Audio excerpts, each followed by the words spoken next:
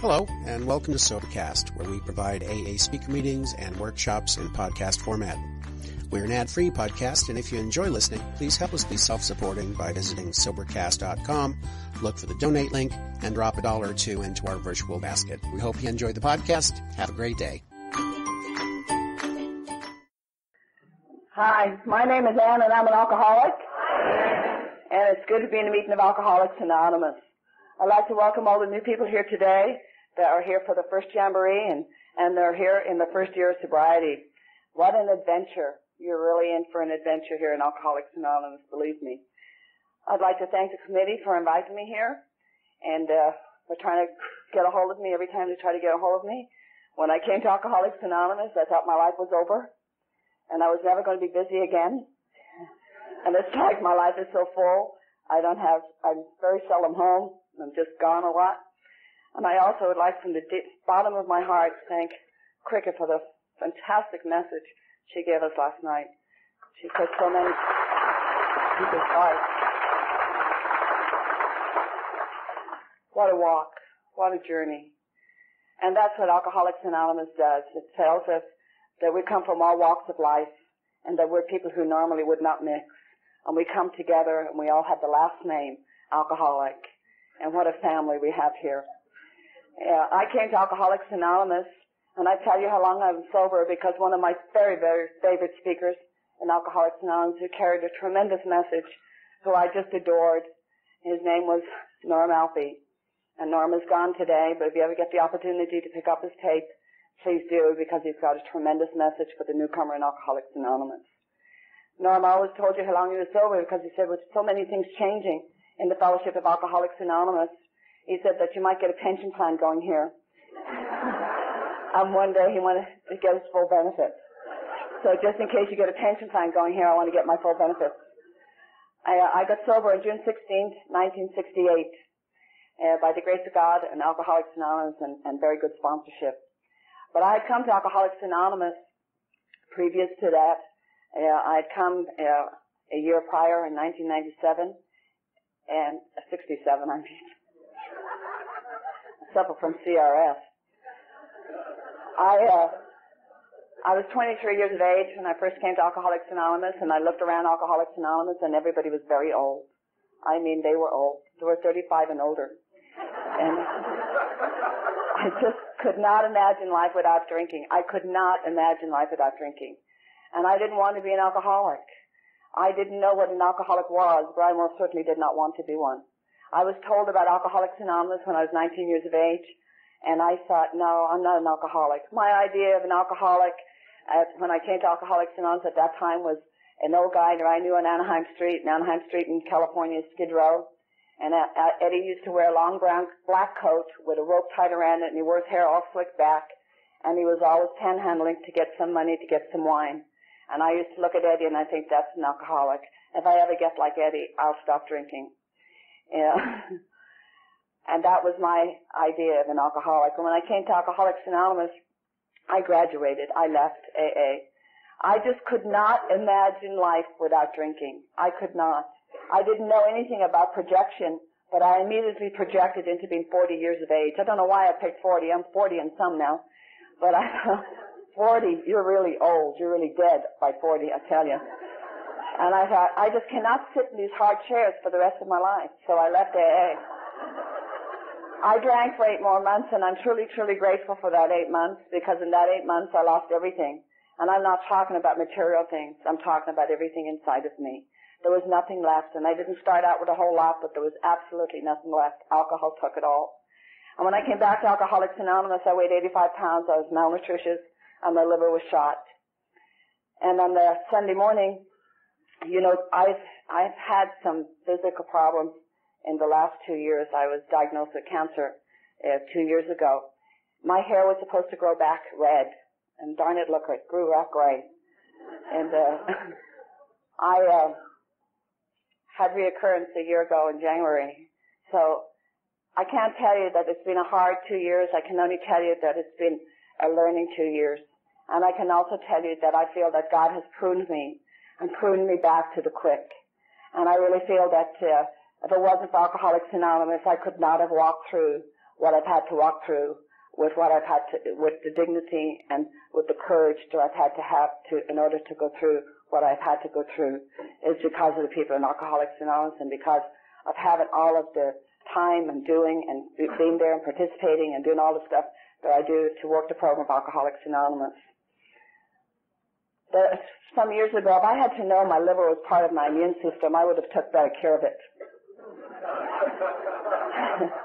Some years ago, when I got insurance about 10 years ago, I'm a Kaiser member, and I had the year I was going to give it up. I thought, shit, I'm paying them all this money. There's nothing wrong with me. Thank God, God knows better than I do. But the first time I got a physical, Kaiser was very, very impressed with my liver. And, they never asked me if I was an alcoholic, and I'm not ashamed of being an alcoholic. Being an alcoholic, I never had a problem saying, I'm an alcoholic when I came to Alcoholics Anonymous, because it had kind of a nice ring to it. It was like being a doctor or something, compared to some of the names that I was called when I was out there drinking. And so they never asked me, and I didn't tell them. I was probably about 21 years sober at that time. And I went in to get the results of that physical, and the doctor looked at me, and she gave me all the results, all the little things they'd taken, the blood work, and then she looked at me and she said, we're really concerned about your liver. And I said, oh, really? She said, yes. She said, this really only occurs in people who are hard drinkers or heavy drinkers. And I looked at her and I said, I'm a member of Alcoholics Anonymous. And I got all excited, and I said, I haven't had to drink, da, da, da, da, da. And she looked at me dead right in the eye, and she said, do you know that if you drink, you'll die? And I looked at her right back, and I said, no shit.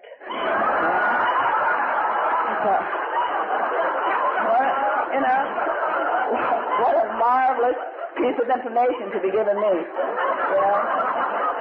If I know anything today, I know as I stand up here before you this morning, my disease is progressing. If I know anything, I know that. And you may ask me, how do I know that? If you're new here in Alcoholics Anonymous, how I know that is I've had the opportunity to say, if you want to call it an opportunity, you just sit around Alcoholics Anonymous and watch some of your friends go back out. You just sit around here, and I'm not talking about people with 2 years or 9 months or 6 months or a year. I'm talking people with lots of years of sobriety, lots of years. And it breaks my heart because something happens. And whatever it is, Cricket said last night, and I always have to remember this, I've got to stay small in Alcoholics Anonymous. I've got to stay small. There's no big shots in AA. We're all just members. And the one that is in control here is God. That is who is in control of all of this for me. And one of my dearest friends, she had a tremendous message in Alcoholics Anonymous, and she hasn't made it back yet. And if they told me that I would die within a week, I might do it. But I'm not guaranteed I'm going to die in a week. It's a very long, slow suicide. And so, do you see, I know that what I suffer from the disease of alcoholism, and it progresses as I stand here. When I was new in Alcoholics Anonymous, I used to say, why me? Where is it? Why didn't so-and-so get it? And those old-timers they were not kind, I'll tell you that. And they say, why not you, Annie? There's something about your face that pisses God off, so you stop after God, I mean, they had no kindness, no compassion, no understanding, no nothing. It was like, shut up, sit down, And like Cricket, came to Alcoholics Anonymous, I had an attitude problem. I walked around my first year of sobriety, and I gave everybody the finger. I cussed you up one side and down the other. From the first time I came in, when I came back, I tried to figure out how I could get out.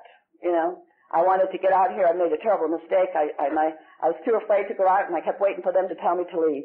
And they kept saying, keep coming back, And then I found out they're telling everybody in Alcoholics Anonymous to keep coming back. I was so disappointed. I thought they just singled me out of the whole group. I came into a group in Huntington Beach. I went to a lot of meetings, but when I came into a group in Huntington Beach, and I am so grateful, and I love these people very, very much. And I go to Jerry's. I cut hair today, and I cut hair at my house because the people in Alcoholics Anonymous set it up so that while I was thrown up from doing chemo, I could get up and cut a head of hair because I am self-supporting through my own contributions today. And I would do that. And I do some house calls to some of those people that are not able to get out anymore. Like Jerry does get out, but I don't want him to come to my house. He's blind, and I don't want to fall into my house. And Jerry and Gloria were very, very good to me, and I go to his house and I cut his hair, and I spend a lot of time there. And Jerry played a very important part in my early sobriety. When I was about 4 months sober, they used to call me Crazy Annie. I had bright red hair and I had a mouth like a truck driver. And they'd say, here she comes, and they'd be taking bets on whether I was going to make it or not. And I didn't know this. I remember running up to Jerry when I was about 4 months sober. I remember saying to him, where are those steps? And how often do I have to run up and down them? You know? I had visions of 12 stone steps that I had to run up and down every day. That was part of the recovery. You had to go up and down these stairs 12 times. And he kind of looked at me, real, like, oh my God, where did she come from? He said, Annie, he said, you go to a lot of meetings. And he said, every meeting you go to, they read chapter 5. And he said, the house stands for honesty, open-mindedness, and willingness. Now, I'm not going to tell you that I was honest, but I had willingness. And willingness is the key for me. And he said, and there's 12 steps there. He said, and they read them every meeting you go to, honey. And he said, I want to tell you, he said, if you work the steps of Alcoholics Anonymous or apply the steps to the best of your ability, he said, I guarantee you your life will change. And if you're new here today, if you apply the steps to the best of your ability, I guarantee you your life will change. It may not change the way you want it to change, but it will change. Because nothing ever comes to stay here in Alcoholics Anonymous. It always comes to pass. I got me a sponsor, and I love this woman very, very much. She became everything to me. And she was my sister, she was my mother, she was my best friend, and she was very, very gentle, and she was able to take me down when she needed to take me down, and she gave me directions, and she was the first person in my whole entire life that I can honestly say that loved me unconditionally, and it took me a long time to realize that with her. And that woman told me on a daily basis that I was a child of God and God loves me. And I drove this woman insane, totally insane, absolutely nuts. I was calling her every 5 minutes of the day. She had 5 children. She was a single parent. No, she was married to John at that time, and then John and her got divorced. But it was like all the time she raised me. I went to her house when I got sober. I didn't know how to read and I didn't know how to write, and it's got nothing to do with my disease of alcoholism. It's got to do with where I came from, and my people were not interested in education, and it wasn't that very important. And I was about 10 months sober. I decided that I wasn't going to do the fourth and fifth step. And John, my sponsor's husband, came up to me at my home group and he said, Annie, he said, have you done the fourth and fifth step? And I said, no, John, I'm not going to do it. I said, that's for those of you who drank for 15 or 20 years. You're much sicker than those of us when he drank for 11. And he looked at me and he said, you know what? He said, if you don't do the fourth and fifth step, he said, I'm going to announce it all over Huntington Beach for them not to listen to you, that you're not working the steps of Alcoholics Anonymous. Well, he put terror in my heart. Absolutely terror. I went home that night. Now, I really relate with step 2. I am really crazy.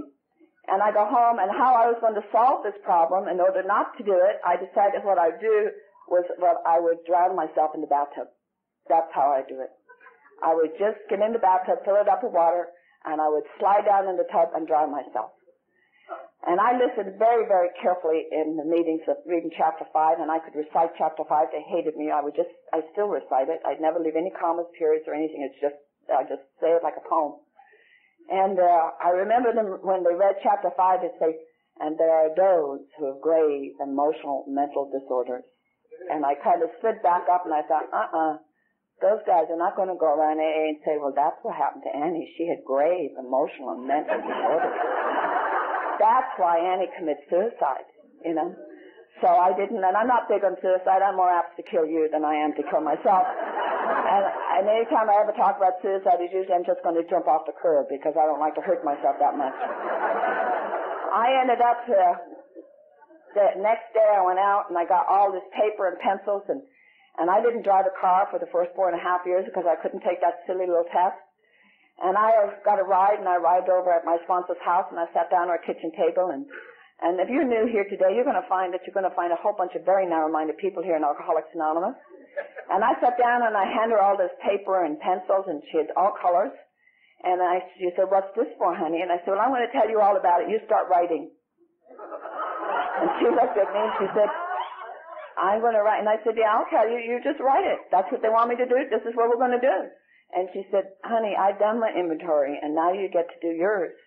And the only emotion I knew when I came here, I was very angry, just rage. And anger for me is terror, absolute, total terror.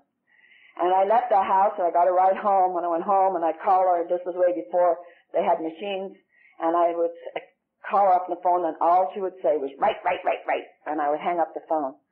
And I was a great pacer. I loved to pace. I used to have the big book under my arm, and I'd walk back and forth, and I used to think it was going to go up through my arm and into my head, and I was going to get all this knowledge. This is how I was going to get all this stuff. And I couldn't tell her. I had a lot of secrets, but I couldn't tell her that one. And so I told her, and she said, "Annie," she said, "I don't care how you do it, but you do it." And so I did. I made a lot of marks on paper, and I did that inventory. And I am so, in step 6 in the 12 and 12, it says that wishful thinking is a character defect. And to this day, I wished I kept that inventory, because there's no comparison to the girl that took that inventory to the woman that stands before you tonight. I do know how to read, and I do know how to write, and that came, again, through people in Alcoholics Anonymous. There was a little gal named Mary Jane who was in special education, and the gal that made the 12-step call on me happened to be a teacher, Carolyn C., and both of those got together, and Mary Jane's gone today, and she's just a wonderful, wonderful lady. And Mary Jane and Carolyn got together, and they took me out to some psychiatrists out there in Orange, and they tested me, and they gave all kinds of tests, and they said I wasn't wired right. Well, God, I know all my life I wasn't wired right, I didn't need a group of psychiatrists to tell me I wasn't wired right. And they said I had a thing called dyslexia, that I saw things backwards, and I did. I saw things backwards, and I even tell my story backwards sometimes. And my sponsor, I was 5 years sober, my sponsor took me to, another lady came into play there, and another lady taught me my ABCs and taught me, she was a child psychiatrist. I thought that was very, very appropriate for somebody like me. And took me to school, and I remember when she took me to this learning center, I remember standing outside, she filled out all the papers and got me ready just like I was 5 years old. I was kindergarten. And she stood at the door, and I said, "You come in with me, please?" And she said, "No, honey, I'll be here when you come out." And what I'm trying to tell you is that I have not had to do anything alone in the 29 and a half years that I've been sober in Fellowship of Alcoholics Anonymous. And what I want to share with you, what I found in that inventory, and I'm not going to give you details, folks, I used to, is to say, "Let your hair down," and I did, and then they said, no, that's too long. Don't do that, Annie. I'd give you all the details. I don't do that anymore. I'll tell you in a general way what I learned in that inventory. And I've taken many, many inventories because I'm one of these people that believe, at least for me, I don't know about you, but for me, I believe that I have to continue to work the steps of Alcoholics Anonymous. I don't believe that the last 3 steps are maintenance steps. I have to go back, and I've had to go back and rework those steps into my life, because the same steps that worked for me last year most certainly will not work for me this year. And I tried to do an annual inventory, and I tried to do it right before my AA birthday, so that I know where I'm at and what I need to be doing for the next year. And, I've found I've got more defects of character now than I did when I walked through the doors. I didn't know what a defect of character. I thought that was something you ate. I didn't know what that was when I got here. I go back to being very, very young, and I was born with tremendous, tremendous fears. And I'm Irish and I'm Catholic. That gave me 2 strikes against me right off the bat. And I'm not one of those Irish that's never seen the skies of Ireland. I lived there for 17 and a half years of my life. And I'm the 8th child out of 10. And we had a very, very small home. And I listened, and I was raised in the school of Alcoholics Anonymous. You do not label someone else an alcoholic. But I've listened to enough men here in Alcoholics Anonymous that I would say that my dad definitely had a problem with alcohol. My dad had a problem not just with alcohol. He had a problem with gambling, and he had a problem with women, and he had a lot of problems. And he brought it into the house, and my mother, the only thing she ever did was she had too many kids. And she was absolutely, my mother was nuts. She was married at 15 years of age, and she never grew up. And My mother died 2 years ago, and I want you to know that I love my parents very, very much. It took me a long time to get there because I was a blamer. I blamed everybody. I couldn't take responsibility for me. And through Alcoholics Anonymous, I take full responsibility for what I say and for my actions today. But I couldn't at that time growing up in this household. And my father would get drunk on a Friday night and Saturday night, and he'd come home and he'd beat on my mother. Now, I didn't know that this was going on all over Ireland. I just knew it was going on in our house. And I remember as a child, I'd be upstairs in that bed, and I'd have the pillow over my head, and I would be terrified, but I'd be praying to that God that they were teaching me, and I was afraid of him too. And when I was praying to him, I'd say, please let him kill her, or maybe she'll kill him, or maybe I would die. I prayed a lot to die. And I got the next morning, I had all these things going on inside of me, and what they were was guilt, remorse, and I was a very, very bad child for thinking all these bad things with my parents. Now, I didn't know that until I came to AA. And I went to Catholic school, not because they were rich, simply because that's all there is in the part of Ireland I came from. Now, I tell you this part of my life simply because I really believe, for me, I was getting ready for alcohol way before I picked up a drink. I really believe, for me, that if I had not found alcohol, I would have gone absolute stark raving mad. Alcohol saved my sanity until one day it turned on me and I found a fellowship called Alcoholics Anonymous. I went to Catholic school, like I said, not because we were rich. And people used to say to me, how come you didn't get an education? And I used to say, because I had frustrated Irish nuns. The big book of Alcoholics Anonymous says, the brainstorms are not for us. And I had my first brainstorm in second grade. And I remember very well, we had catechism every morning when we went into school. And every morning we had to memorize, and I couldn't memorize because we had this very small house, and I never slept in a bed by myself either. There was always 4 or 5 of us in the bed. And I used to hide under the coal hole. And that's where I used to find my peace, because my mother would start yelling and she'd go down the list of names and who she wanted. And if you happened to be there right in front of her, you got it, It was, up the side of the head. And so I was kind of trying to avoid all of that. And I couldn't memorize the catechism, and I was just so full of the fear because of the anxiety and the stuff that went on. There was a lot of anxiety. The only time the Irish in our house was when they were telling you to love you, they were usually throwing you to the other side of the house. And so I went into school this day, and I decided I was going to get this nun before she got made. I had made that decision. I thought, I'm so tired of getting that round ruler down on my knuckles. Boy, she'd just come right down on my knuckles. So she asked me the question, and I couldn't answer it. And she grabbed it. I jumped out of the seat, and I up and slapped her across the face as hard as any little second grader can hit somebody across the face. And there was a black petition in this particular classroom, and Mother Superior just happened to be teaching that particular day. And she just happened to turn her head, and she just happened to look and see me do it. And she came running in. She grabbed a hold of me. She had the big black robes, and the big cross and the rosary was down there, and the white thing on the head and the veil. And she's coming in, she's furious. And she grabbed me by the back of the neck. She kind of shakes me like a puppy dog. And I stood there and looked at Mother Superior and 30 kids and said, I didn't do it.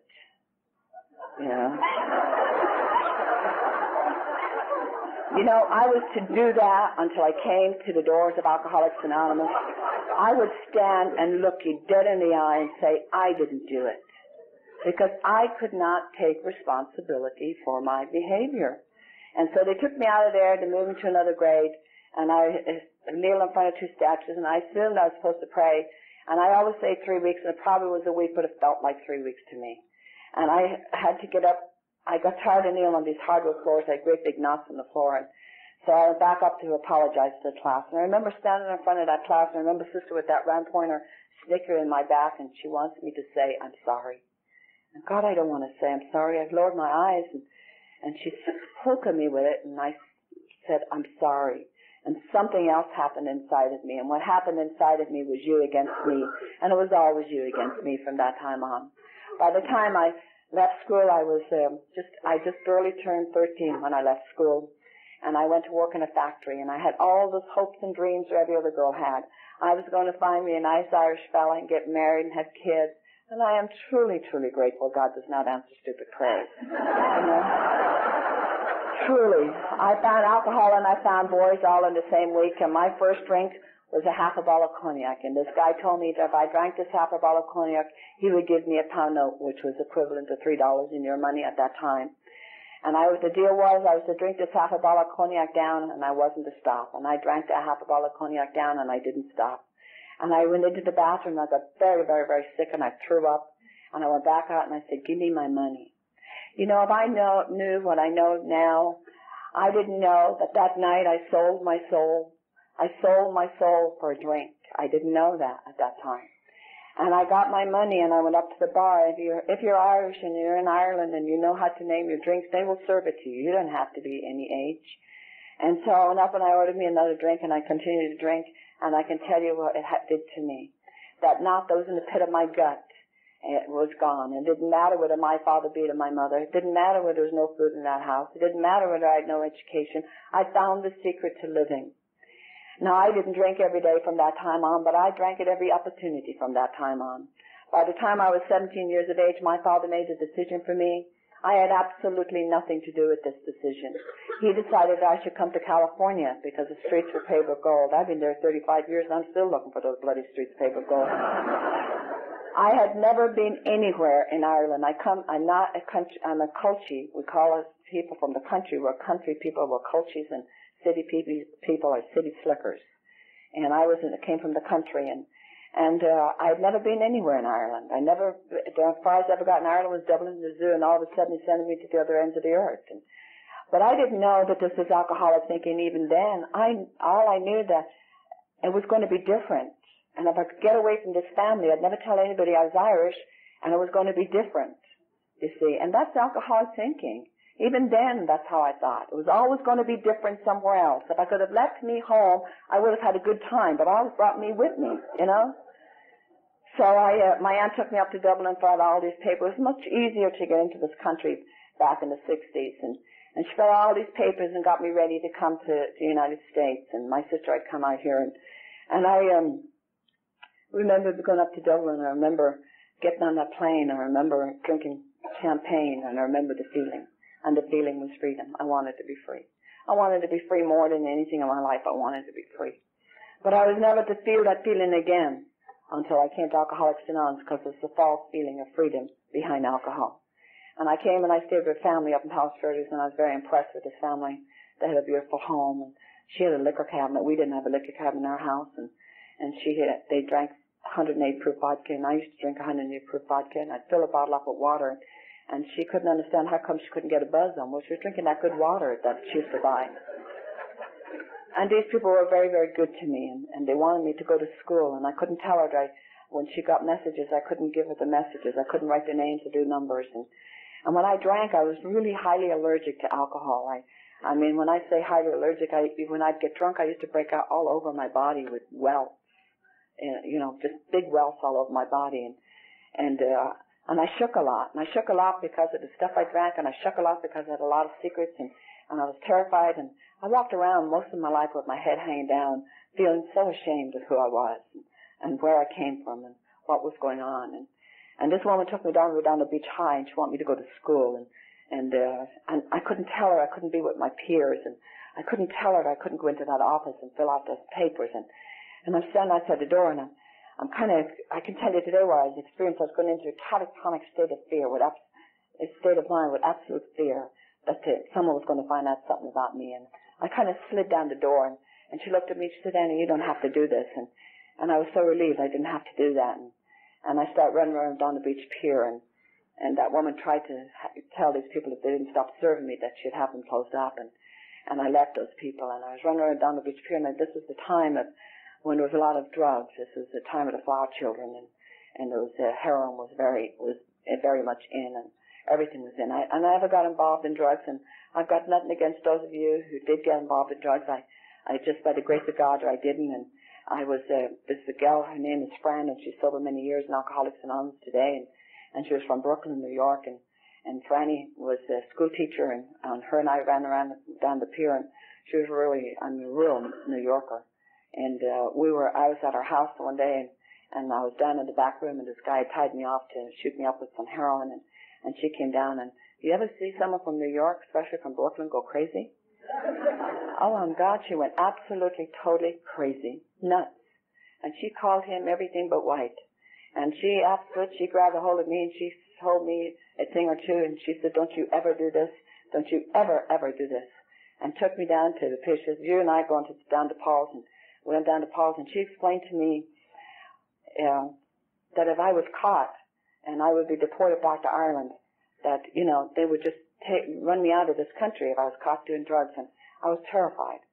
I was absolutely terrified. And I knew that if I was caught and if I was deported, got right through into my head that my father would beat me at Dublin Airport and he'd kill me first and ask questions later. I started smoking when I was 10 years of age, and my grandmother turned me on to cigarettes. My grandmother, God love her. My grandmother was an invalid, and she had a stroke, and I used to go there every day. I loved to go to my grandmother's, and I wouldn't give her the bedpan unless she gave me a cigarette. That's how I started smoking. I was kind of not a very nice kid.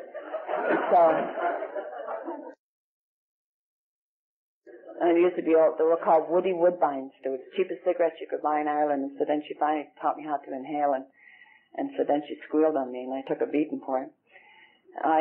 My dad caught me smoking, and I'm standing there with that cigarette hanging out of my mouth, and I said, I'm not smoking. And, I ate that cigarette. I literally ate it, and he took a dog's leash to me, and he whipped me, and he kicked me, and my mother came running into that little living room, and she said, God, Jack, you're going to kill her. He said, yeah, I'm going to kill her. She's no good, never will be any good. I knew that from the time I was probably 5 years old. I was no good, never would be any good. And they couldn't let me out of the house for a couple of weeks because they were too afraid that if they'd let me out, someone might see me. I was so badly beaten. I don't know what they would have done in Ireland. I know what to do today if you even, correct your kids. So that memory stayed with me, and I knew that if I was deported, that man would meet me at Dublin Airport. He would kill me first and ask questions later. So I moved on uptown at that time of my life, and one of the other things I like about being sober and Alcoholics Anonymous is that I got clean clothes on today, and my hair is combed, and my eyebrows are in the right place. They're exactly where they're supposed to be. And that's not a purple eye that I got from someone hitting me. That's purple because I put purple eyeshadow on this morning, And when I drank everything and anything anybody ever gave me. But when I bought Ripple. I don't know if you've got any Ripple drinkers here. But I'll tell you, if you've never got drunk, it was 37 cents a bottle. It came in a long neck bottle. And if you've never got drunk on Ripple, I'm telling you, you missed a trip. You definitely missed a trip. It was, you never felt cheated when you drank Ripple. You could, get 2 drunks for the price of 1. You drink water the next day and you're drunk all over again. I used to walk along Catalina Avenue, and I hated everybody. I had so much hate in me. I hated everybody. I hated the Americans because all you ever talked about was education. Whether you did or you didn't, that's all I heard. I didn't want anything to do with the Irish because all they did was talk about. They just changed addresses to behave the same way here as they did over there. I really wanted to know that I like being Irish today. I really believed there was, as far as Irish, that could hold your AA meetings in a phone booth. Now, I know a lot of people don't like to hear that. You don't have to be Irish in order to become a member. It just helps a lot. My sponsor told me many years ago the reason why God created whiskey was afraid the Irish were going to take over the world, so he thought he'd slow them down just a little bit.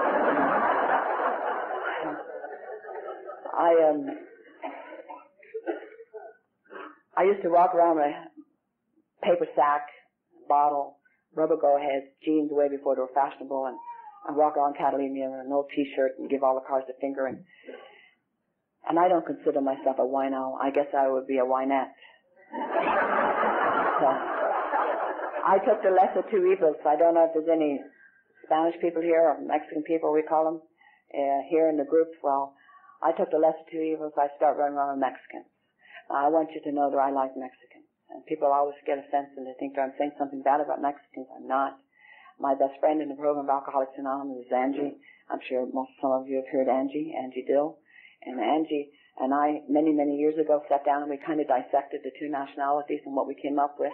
The only difference between the Mexicans and the Irish is that we ate potatoes and they ate beans.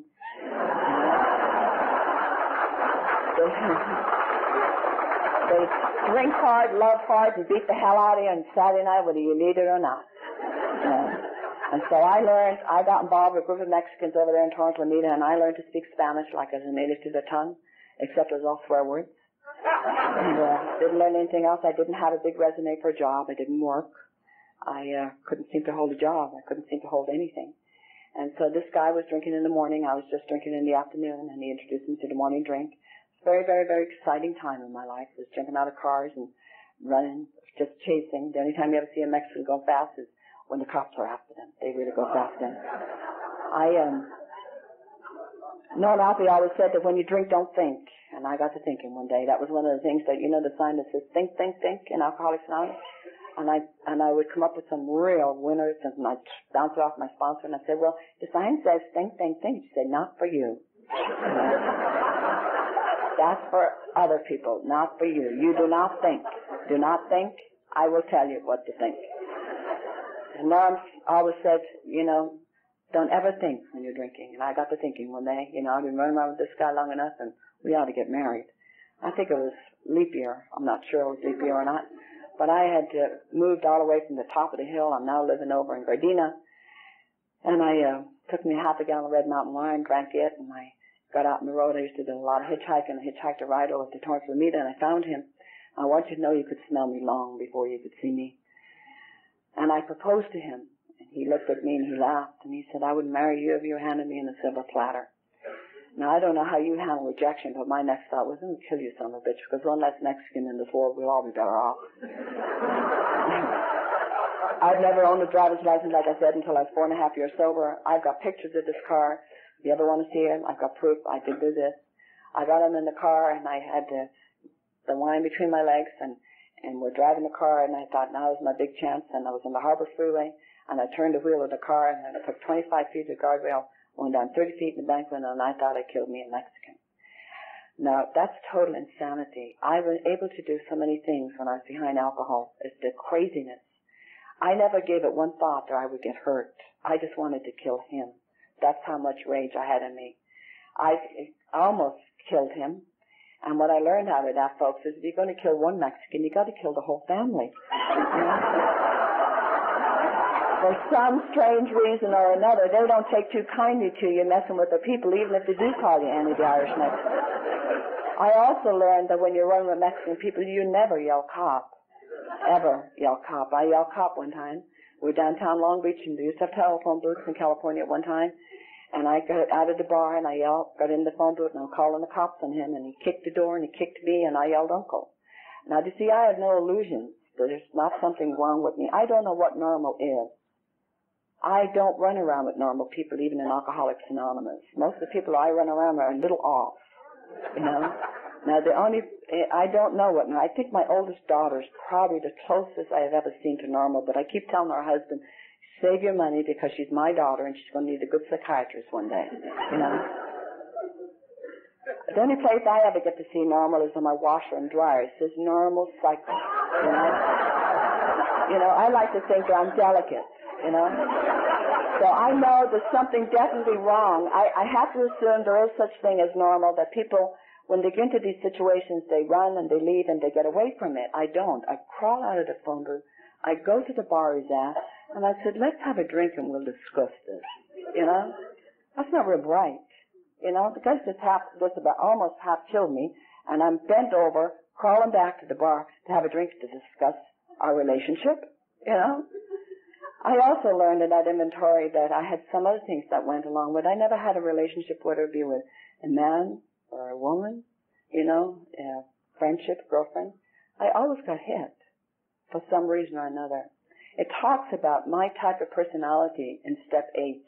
It talks about the type of personality I had. I would antagonize, and I would antagonize till you had nowhere else to go but to hit me. I'm not saying I deserved every slap I got. I didn't. But I really antagonized it. There was some stuff that went on was that if you didn't hit me, you didn't love me. I related getting hit with love. I also had something else going on was that I wanted somebody to hit me hard enough. If you just hit me hard enough, it would kill that part of me that wanted to keep screwing up. And you know what I found here in Alcoholics Anonymous? That if you kill that part of me, that's the part you love here in Alcoholics Anonymous. You will kill all of me because that's the part you love here. And nobody has found it necessary. Believe me, there has been several in Alcoholics Anonymous that would have loved to have hit me. I mean, one guy came out of a meeting when I was about a year sober, and he was absolutely livid, crazy. And I have my tennis shoe off, and I'm beating him with my tennis shoe because he didn't like what I had to say at the meeting.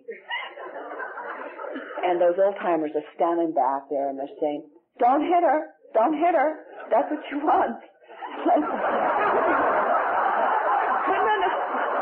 couldn't understand what they were saying, you know. I listened to Cricket last night talk about this. They called a special steering committee meeting when I was 5 years sober to have me.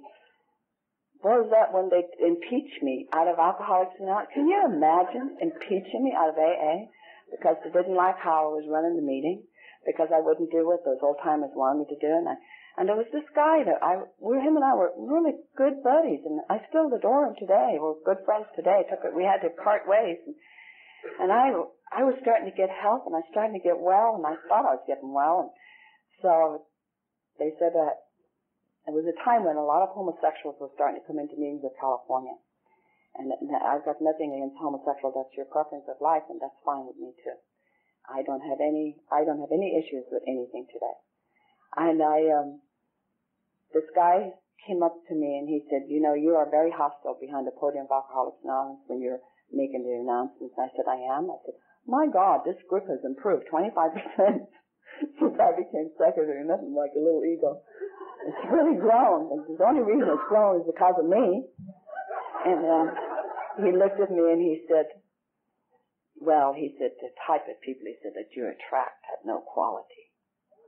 And I went off, crazy. I said, how dare you? How dare you? Quality, you asshole.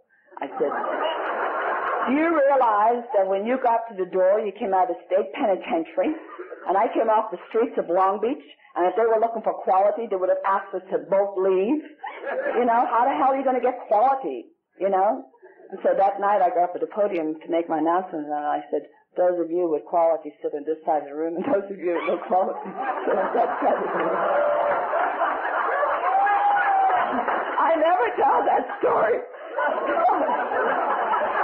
And very quick, those old-timers call a special steering committee meeting. They're going to have, and I was terrified, and that was too when I learned about tradition.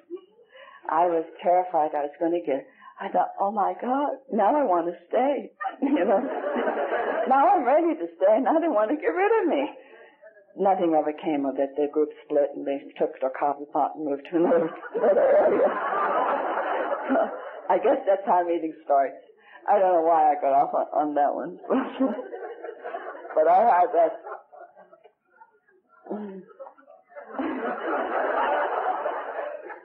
But I had that thing, and I ended up in Arizona with this man. I couldn't let go. I had the obsession for alcohol, and the obsession for men was unbearable.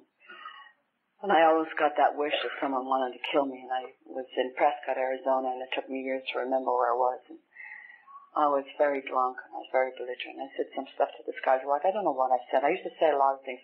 People used to say that, you know, I mean, like I did my vocabulary when I came to Alcoholics Anonymous was a lot of swear words. I couldn't put a sentence together without using a lot of swear words. And today I try not to swear too much. I've done a little swearing this morning. I'm sorry. But I try not to use that four-letter word. That was my favorite word. And I went out the backseat of the car to pass out, and 4 guys came out after me, and they pulled me out the backseat of the car, and they beat the hell out of me. And one guy said, we'll go get the truck, and we went over her. They were talking in Spanish, and went and got the truck. And I, you know, when I was new in Alcoholics Anonymous, they tell me that you won't die from lack of sleep. And I didn't want to sleep anyway because I had terrible nightmares. I had horrible, horrible nightmares of how my life had gone and how I didn't want it to go. And this truck comes, and these 3 guys jump off of me. I don't know where I got the sense to roll off the dirt road. Where I rolled off that dirt road, and my hair's full of gravel, my dress is all torn, and I get up off the dirt road, and I walk along the road, and I'm the type of drunk. I live by 4 mailboxes of Ross Market or some sign, and I don't know where I am. I'm somewhere in Arizona. I'm never going to get back to LA. And the guy comes along, and he picks me up, and we go to the liquor store. We go to the dirty motel, and And that's how I learned to solve my problems. I had no idea how to solve my problems until I come to the Fellowship of Alcoholics Anonymous. When I came to the Fellowship of Alcoholics Anonymous, she talked a great deal about dying. I know what it's like to die. I know what it's like to die when you're brand new in Alcoholics Anonymous and you get to that part in the big book of AA and they say you have to let go of all your old ideas. And I would just come up to my throat and I'd swallow hard and I'd think, oh, I can't let go of all my old ideas. I'll literally die if I let go of all my old ideas. I knew what was going to happen to me if I let go of all my old ideas. I didn't know what was going to happen to me if I tried some of your new ideas. I'm so grateful to the women in Alcoholics Anonymous, especially the women. And I really do believe there's only two kinds of alcoholics, there's male and female. The women are the ones that have really helped me the most and that knew how far down that snake pit I'd gone and knew that they would have to spoon feed me Alcoholics Anonymous just a little at a time. And I did try on you. Missed a whole lot here if I hadn't tried on your new ideas. And I know what it's like to die. I end up in this little room in a little hotel with $10 a week, and I could never come up with the $10, but I always come up with the money for drink. And you had to go down the hall to take a shower, and I didn't take too many showers in those days because the only time I was ever relieved of what was going on inside of me was under the influence of alcohol. And I'd start drinking to get past this fear and to, to get down to do what I needed to do. And I never got down the hall to take a shower, and I lived in that room for 6 months, and I died in an inch of time in that little room. I remember in that little room, I remember lying on the bed one night, and I had a hot plate and I had a sink and a cockroach and a Galvanian nanny in that room. And this particular night I was lying in bed and I was sucking off a vodka bottle and I screamed like a banshee. And I was just screaming. I wanted somebody to understand me. There's got to be somebody in this world that understands me. I couldn't hold on to no relationship. And I remember getting out of that bed in the room and putting on those little rubber go-aheads and putting on the old pair of jeans and those old T-shirt and heading out Western Avenue. And I'm here to tell you today that I always found somebody. And I always lost it for a very brief time. I always got beat up and thrown out of cars and left to my own self one more time. If you're new here today, I want you to know that I have been understood beyond understanding in the Fellowship of Alcoholics Anonymous. And it took me a long time to understand that too. And if you're new here today, I want you to know that I've been loved beyond anything that I ever dreamed of in the Fellowship of Alcoholics Anonymous. I moved out of there, I thought, if I could just get away from this group of people again, that's thinking it's going to be different somewhere else. If I just get away from this group of Mexican people, they're the cause of the problem. I'll move, and I moved to Long Beach, and I had walked across the UCLA campus one day and told somebody I had a 4-year college degree. And all these well-meaning people were getting all these fancy jobs, and I thought, gee, I can't even write my name. Never mind get a job at a hospital.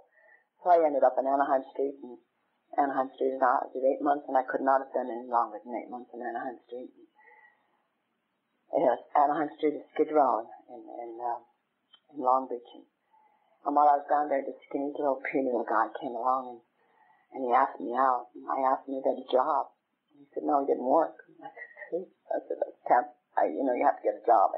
I'm having a hard time supporting myself. I'm most certainly not going to support you. And so he got himself a job, and he gave me 2 of the blackest eyes I've ever owned in my whole life. And I knew that we were in love. My thinking is not that great.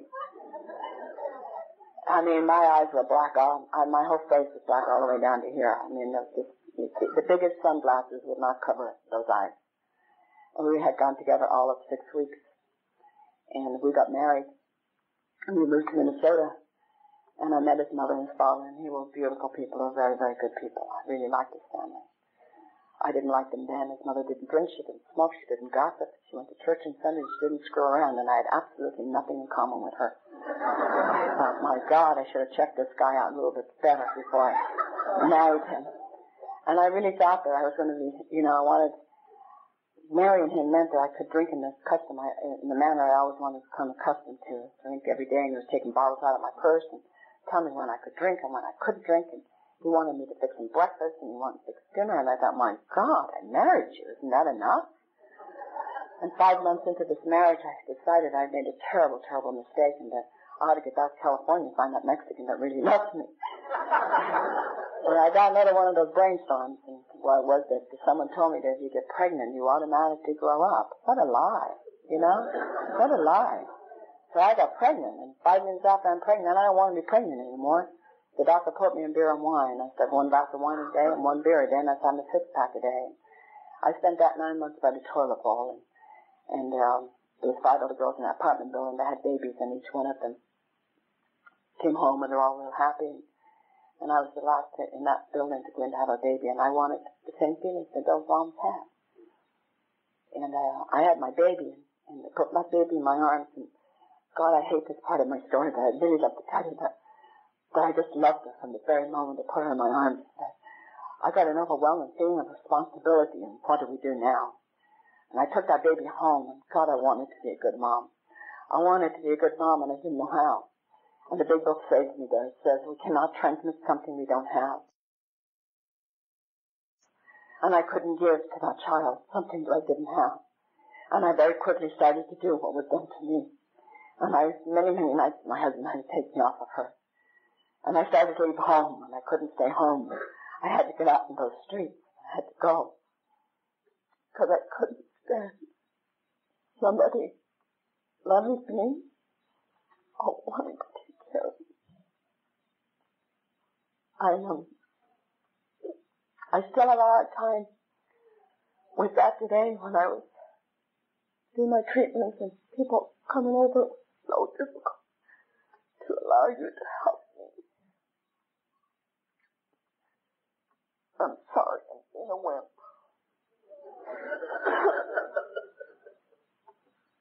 I'm sorry.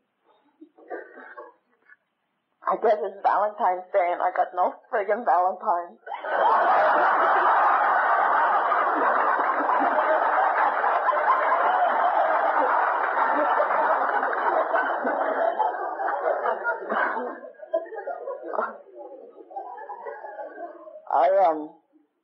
I did want to be a good mom. I love that girl so much today. And that's what it came in, because see, like cricket, I couldn't let you touch me. I couldn't let you hold me. I couldn't let people come up to the girl. Pat Jennings, she'd come up to me, I'd back up and I'd say, please don't touch me. I was so afraid that she'd touch me and I'd keep you away from me. I kept you away from me with my mouth and my behavior. I love to be hugged today. It's been hard for me to be hugged because I've got a lot of pain on the side of my chest. And I can't hug as hard as I used to hug.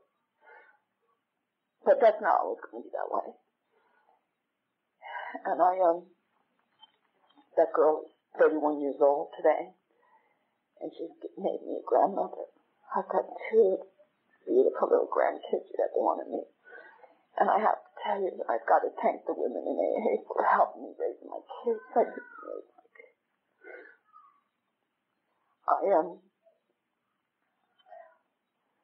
I abused that little girl up until long after I got sober. My husband threatened me that if I didn't do something, that he was going to take that baby away from me. And as bad as I was, I didn't want to take that baby away from me. He was going to go back to Minnesota, and I called Carol. I had been on a 4-day drunk, and I had got beat up really bad because, see, I thought that being married gave me a license to say whatever I wanted to say to you. And, men hit just as hard whether you're married or not. They don't care. And that last 4-day drunk, Billy D and Leona, both Billy D and Leona died, and they died of horrible death, cirrhosis of the liver. And I ended up on that Sunday morning on June 16th, my husband sat at the end of the couch, and his head hanging down, wringing his hands. And my little girl stood at the other end of that couch, her little diapers half off, and her legs all black and blue, her little eyes kind of sunken in her head. And I said, I got to go see. I'm going to call that girl that wants to be my friend. Because Carolyn called me and wanted to be my friend. And I didn't want to be her friend because I didn't want to have to come here. And so he said, you go ahead. You've never completed anything in your life and you won't stay there either. And I said, I got to go see because I can't stand what's going on inside of me. And Carolyn came and got me on that Sunday morning, and I sat in my hands and I sat by the door.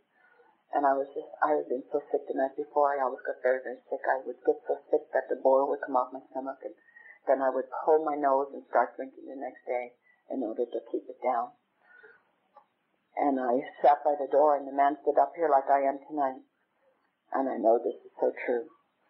And all I wanted from you was to please stop my head from racing, take this knot out of the pit of my gut, and make these shakes go away. And I would have cheated myself. And the man said that I suffered from this threefold disease. I don't know who this man was to this day, but I know what he said. He said, you suffer from a threefold disease. It's an allergy to the body, coupled with an obsession of the mind, and you're spiritually sick. And he said that I could get sober and I could stay sober the same way I drank. I'm a daily drinker and a periodic drunk. And I went out of that meeting, and I'd like to tell you that I didn't want to drink. I wanted to drink more than anything in my life. I wanted to drink. I could taste it. Because you hadn't done the thing I wanted you to do. You hadn't stopped my head from racing. You hadn't taken the knot out of the pit of my gut, and you hadn't made the shakes go away. But I heard the man say, if you don't take the first drink, you won't get drunk. And I went to another meeting. And I went to a lot of meetings, and my behavior, like I said, was not that great. I was 9 months sober and 9 months pregnant. I gave birth to a baby boy. And I had that baby boy. I had 2 children. I had 3 children, all total. My youngest one I never laid a hand on. I probably should have hit her a little harder. I never laid a hand on her, and she is the one that's got the biggest mouth. But I love her very, very much. She's very, very much like me. She's not into alcohol yet, but she's got all the predisposition of it. It's all there. It's just waiting. And I hope she doesn't have the allergy to it. But I ended up, I had that baby, and when I had that baby, something happened for me. It was really a very profound spiritual awakening for me at that time. And there's women in here, and you know when you go into the delivery room, and it's very, very cold in the delivery room, and I was so scared of labor, and I had 1 labor pain. And I said, if there is a God, show yourself now. And a blanket of warmth lay across me, just a blanket of warmth. And I started to cry, tears just kind of a little bit down my face, and I said, do you feel him? Do you feel him? He's here. Do you feel him? The nurse is looking at me like I'd really lost my mind. Literally lost my mind. And that stayed with me because that's what I needed. But I was still afraid to really turn my will and my life over to care of him. I was still afraid to surrender to him. And something else happened inside was that what happened inside was I admitted to my animal self that I was an alcoholic. And the big book of Alcoholics Anonymous says that is the first step in recovery. And it also, because now I was not fighting alcohol anymore, I had surrendered to the fact that I was an alcoholic. I wasn't obsessed with wanting to drink. And I was 2.5 years sober. I was still doing a lot of stuff to my children, and I'm not proud of it. I didn't come into Alcoholics Anonymous and come out of a dark room and come into the sunlight and everything was okay in my life. It took me a long time. My recovery has been very, very slow, and thank God it's been slow because of me. I needed to be slow so that I'd learn it real well. I had that baby boy, and I wanted to be a good mommy because now I'm sober, you know, the illusions that I'm like other people have to be smashed, and I wanted to be like those other mothers, and I very quickly was abusing that little boy, and I got pregnant again, and I know what causes it. But I'm not willing to give it up either. Don't ever tell me it's a character defect, you know. I had three children. I had my baby girl, and we're still trying to hang in this marriage. He's not going to al-anon. He doesn't drink at this time in my life. But at 2.5 years sober, and I got to tell you this, and I got to probably shut up. At 2.5 years sober, I beat my son, and I don't tell you this because I'm proud of it. I tell you this because I really believe what these old timers tell me. And you talk a lot about God here when I was new, and you talked about the peace within, and I had no peace. I still was just crazy. I was crazier now at 2.5 years sober than I was when I walked through the door. And I beat that little boy, and the man came to the door. He was 10 miles away from home. He came to my door, and he took that baby away from me, and he said, you call somebody. And I called Mary Lee, and I knew that I couldn't drink, and I couldn't take any pills. I couldn't take anything. I knew that something had to happen because of this outburst of rage, this little rage. I just got red. I couldn't see. I would just get crazy. I went to the meeting, and I went into the meeting, and I asked him to help me. I said, please help me. Help me make the 180-degree turn. I don't want to drink, and I don't want to use drugs, and I never used drugs, but I knew that you could get some Valiums and tranquilizers to help you.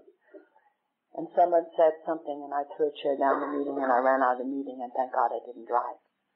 And a woman came out after me. Her name was Edna, and she grabbed a hold of me, and she held me in her arms, and I started to cry. and I couldn't stop crying. You see, I couldn't cry. I couldn't really cry way down deep in here. And then they held me, and I thought, if I cry, there's going to be nothing left. It's going to be just a big blob of jelly. And then they held me and she took me to Orange County Psycho. I didn't stay at Orange County Psycho, but that's where they took me. Because when I was new in Alcoholics Anonymous, they took me to Schizophrenics Anonymous because they didn't know what to do with me. And in the Big Book of Alcoholics Anonymous taught that there are those of us who felt that we were reborn. And I was reborn that night in Edna's arms. And Edna was 9 years sober, and 3 months after Edna gave me life, Edna committed suicide. And to this day, I don't know why Edna committed suicide. But she gave me life, and I mention Edna every podium I go to. Because Edna will always be a big part in my life, because you just don't know who's going to be there. You don't know who God's going to send to you to help you along the journey on your road. I ended up with a psychologist, and I'm not here for psychologists. But I had done that 4th and 5th step, and I'd given it away, and I'd taken it all back, and I pushed it down, because I couldn't forgive myself, and I played God an awful lot in my own life. And I ended up with this man, and he never charged me any money. I think I gave him $1 in the last session. And I want you to know those old timers were really grateful I was going. They keep saying, you keep going, you better keep going. You keep going, you better keep going. You know, I mean, they were so down on Amy because they'd all spent thousands and thousands and thousands of dollars on psychiatric and you know, and really resented it. And he told me that I wanted someone to love me, and I knew there wasn't anybody in this world that could love me. I was never told I was loved. I wasn't brought up. I was dragged up. I was one more mouth to feed in that house. And I don't blame those people. Those people never were told themselves, so how could they give me something they didn't have? I knew there wasn't anybody, and he said, there's got to be somebody in here, and I said, there isn't anybody. He said, what about those people down there in AA? I said, oh, those are people who only tolerate me, because the only requirement for membership is the desire to stop drinking. You know? And God only knows I don't want to drink. My sponsor, who loved me so, and still does, would tell me, like I said earlier, on a daily basis, you're a child of God, and God loves you, Annie. And I love you. I went home and I called her up, and this little al-anon used to take me with the 3 kids in the car, because I didn't drive. She'd take me out to Orange County to the psychiatric unit. And before that, I had my son tested, because I knew he was the problem. That was the wrong. He needed me. They said no, they wanted to see me. And I called Lois up and I said, Lois, do you love me? She said, Annie, I love you so much. And I came to believe that there was somebody that could love me. I couldn't love you. I didn't own it. I started touching my children and started holding my children. I love my kids so much today. Every time I see them, we hug. My kids have been absolutely wonderful through all of the stuff that I've had to walk through. They have been there for me. And the people in Alcoholics Anonymous and the women have been there for me. I was 5 years sober. Nobody ever asked me to be their sponsor. Nobody. Those old timers used to get those newcomers and move them away and say, don't talk to Annie, just come up. She'll be okay. They do it in front of me. They used to call me crazy Annie right to my face. They didn't go behind my back and say it. They did it to my face. You know? This little gal came into the program and I was watching cricket sit with her legs up underneath. Well, I had this little gal who came to the program. Her name was Cindy, and Cindy had long blonde hair, beautiful blonde hair. She had the bluest eyes, blue, just crystal blue, beautiful. And she asked me to be her sponsor. Nobody ever asked me to be their sponsor, and I said I would help her as much as I could. And she wrapped her legs around her neck. She used to sit in meetings with her legs wrapped. I can't say the word, so I don't say it. She'd sit in meetings with her legs wrapped around her neck. And one night I went down to my home group where we all went, and I walked in and I was over talking to the secretary, and this guy came up to me and he said, Annie, Cindy's over there by the door, and she's hallucinating. She was 6 weeks clean and sober, and she'd used a lot of drugs and a lot of LSD. And he said, are you a sponsor? And I said, yes. He said, you need to go over there. And I was so scared, I was so scared I'd do something wrong. And I went over and I took her legs down and I put them down where they're supposed to be. And I took her out of the meeting room into the bathroom and I sat down on the floor because there's nothing there to sit on. And I took her in my arms. She looked at me, the bluest eyes I've ever seen in anybody, and she said, "Annie, you love me." And I felt love for the first time for another human being. And my tears went down. It was like electricity running through my whole body. And I looked and I said, "My God, Cindy, I do love you." Now, I had 3 children, and I never got that from my children. And I really believe that it's not what God wants me to give you. It's what God wants me to present to you. And I've learned a lot. I ended up sending my kids to Catholic school.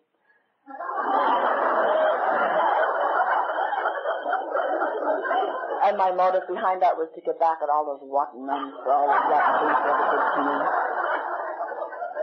I ended up making a 12-step call on a priest, Father Joe Morin. And I ended up, him and I became very good friends, and he ended up being a very, very fine member of Alcoholics Anonymous. And I ended up making amends to those nuns for what I did when I was there. I divorced my husband 6 years ago. After 11 years sobriety, my husband started drinking.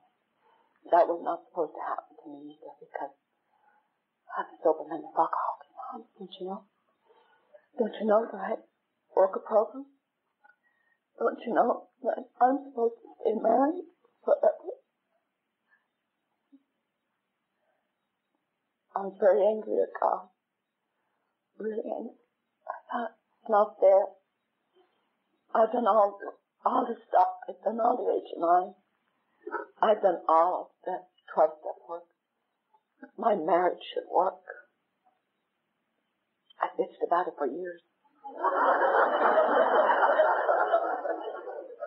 He just started drinking. And I tell you, I gave some of my finest talks at my kitchen. I used to have the big book on tape. I still have it on tape. I played the big book. I get in sleep and I put it on tape. And thought he'd get it at night, and he'd be sleeping. I'm really a good candidate for al-anon. I did good al-anon. I took him. I got involved in charismatic. Now, that's the Catholic thing. And I took him. I had them pray over him. And finally, about 6 years ago, it was in November, 6 years ago, I got very, very suicidal. And I knew I couldn't drink, but I thought blowing my brains out looked pretty good. Here I am saved. Here I am going to all these meetings and doing all this stuff. And this joker, America, can't get it. Well, alcohol is much more powerful than me. And so my daughter, my oldest daughter, had to tell me, she said, "Mom, you got to go. You can't stay here. Dad's not going to change. And I want a mother. And I see you're going to end up killing yourself. And you've got to go." My other daughter told me the same thing. And I left. It wasn't easy. It was not the easiest thing I've ever done in my life. But it's the best thing I've done in my life. Because I've given him the freedom to do what he needs to do. And I have grown up. And I have done a lot of things. I learned to take care of myself, write my own checks, pay my own bills, and be self-supporting through my own contribution. I am very, very, very blessed. Very, very, very blessed. God has been very, very kind. When I got diagnosed with cancer, I did not blame God. I don't believe God does these things to us. I believe that He puts them in our lives, at least for my life, to see how I'm going to react with it and see what I'm going to do with it. I'd like to close. I read a lot of spiritual books, but my favorite book is Gabon. And I always close with this, because it helped me so much. And those of you who have got children and are trying to raise children in Alcoholics Anonymous, my kids have all turned out real well. And this helped me a great deal with my kids when I was raising them. Gabon says, "Our children come through us. They're not of us." My children came through me, but they're not of me. My sponsor told me many years ago, they're only in loan to me. they're only truly a gift to me, a gift from God. And I can only be there to guide them. And I can't get into their world no more than they can get into my world. And I came through the people I came through, but I'm not of those people I came through. I'm of the people of Alcoholics Anonymous. Because you are the people. You're the ones that walked the extra mile with me when nobody else would walk with me. You're the ones that held my hand when nobody else would hold my hand. You're the ones that seen an Annie that nobody else ever gets to see. And you bring her out. And she walks tall today with dignity. Because she is a sober member of Alcoholics Anonymous. How am I ever going to thank you for all you've given me throughout the years I've been here with you? God bless each and every one of you.